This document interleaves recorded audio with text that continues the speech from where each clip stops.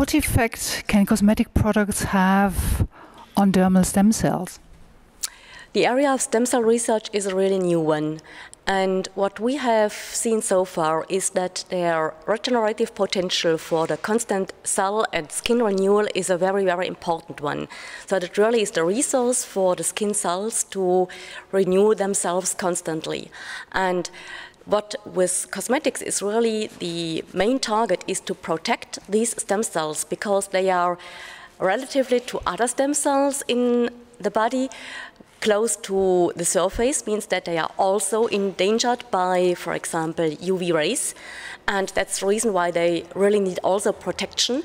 So they should be protected by cosmetics within their stem cell niche, which is at the hair follicle for epidermal stem cells, the so-called bulge region, and then the dermal stem cells at the hair bulb. So that is the aim, really to protect stem cells from factors that can be damaging to them in order to protect and to maintain this regenerative potential. There's been a lot of buzz concerning plant stem cells lately.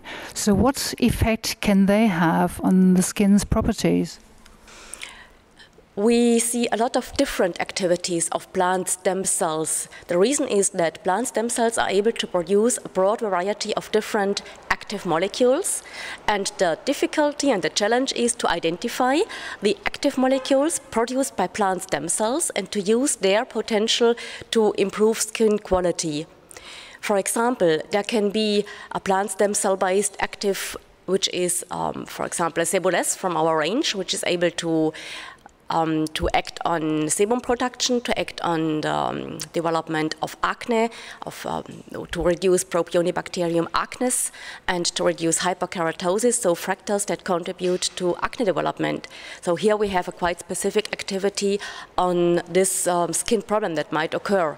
On the other hand, there can be an active which is able to reduce signs of senescence. So for example, age spots in our range, that would be Senestem.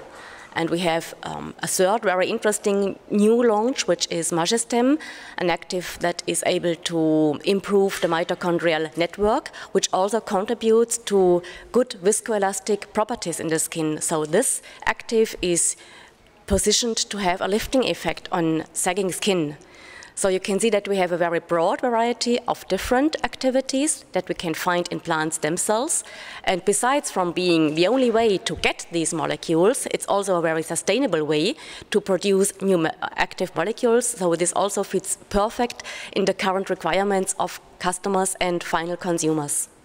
And what potential do you see for plant stem cells in the future? Well, based on what we have seen so far, there is the hope that there might be other secondary metabolites, so molecules that haven't been identified so far, which offer, well, unknown but interesting activities for the treatment of skin, for skin aging, or to protect skin against aging processes, and that will the future show how we can improve our knowledge about these activities. And I think in a few years we will have discovered new activities, new interesting properties of these plant stem cell derived molecules, which will offer new possibilities in the cosmetics area.